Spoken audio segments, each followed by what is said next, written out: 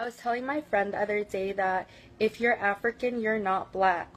Like, I would know. My ex-boyfriend is black, and he never talked about having African in his blood or having, like, any type of association with any African people. So she was trying to argue with me and tell me that no, it's the same thing. No, it is not the same thing. Being black and being African is two different cultures. And I feel like if you're going to talk about somebody else's culture, you should learn about yours first, or you're going to like sound stupid as fuck.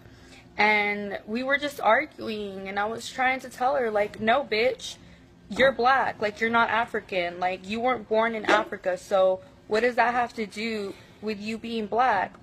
So, like, I don't know. Yo, she was just cut it, cut it. Who mans is this? Who mans is this? Who is the mother and father for this person right here? This is a whole new level of retardation. What? Who buffed this? Huh?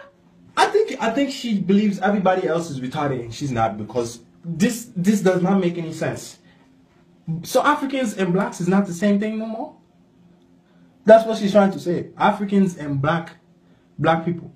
Africans are not black, and black people are not Africans. My God.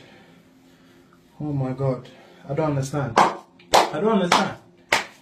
Her parents used to sit her down and slap her. And just slap her because she's... What?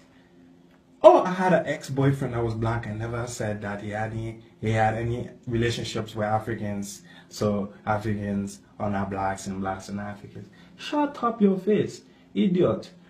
What? This world is confusing. Oh. It's confusing.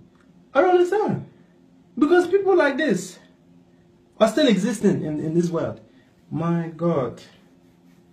If I ever see her in the street, I will cut her a whole new ass crack. A whole new ass crack. I will cut her ass. She won't even believe. She won't understand why. Because I will not tell her why I'm cutting her. I will just cut her ass. Idiot.